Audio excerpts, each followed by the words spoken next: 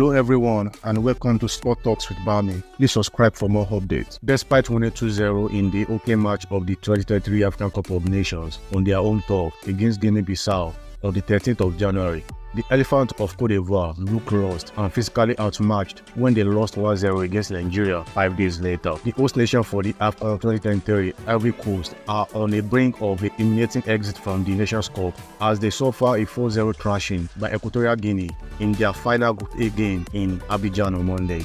Emilio Nsue's double, Pablo Ganet's 25-yard free kick, and Yannick Buyla's goal gave the Zaga National a famous win that sealed the top spot in the Group A, condemning the Ivorian to third place.